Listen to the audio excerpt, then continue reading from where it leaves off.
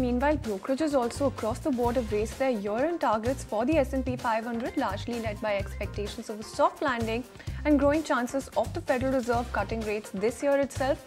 Remember, US consumer prices were unexpectedly unchanged in May amid cheaper gasoline, but inflation likely remains too high for the Federal Reserve to start cutting interest rates before September against the backdrop of a persistently strong labor market.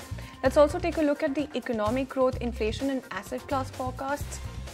And on your screens, you do have the kind of expectations that are being penciled in by Wells Fargo, JP Morgan as well as BofA. Alright, important numbers to watch out for. Let's shift focus then. And Facebook parent Meta Platforms has been reportedly in talks to integrate its generative AI model into Apple's recently announced system for iPhones. The move comes as Apple plans to add technology from other AI companies on its devices amid reports that it was discussing a potential tie-up with longtime search partner Alphabet's Google. The iPhone maker is also expected to discuss partnerships with other AI companies in different regions like China.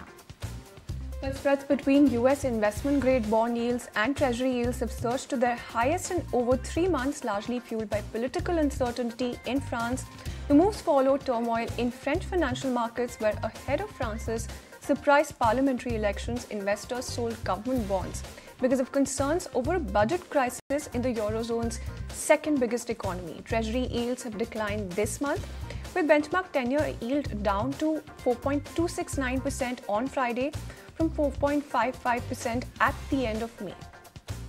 And among other important news this morning, China and the European Union have agreed to discuss the planned imposition of tariffs on Chinese EVs imported into the European market. Street is now pricing in the possibility of easing EV prices as both sides have agreed to negotiate a planned series of import taxes. The call marks the first time the two sides have agreed to negotiate since the European Union threatened China with electric vehicle tariffs of up to 38%. Officials from both ends suggest that the two sides would continue to engage at all levels in the coming weeks.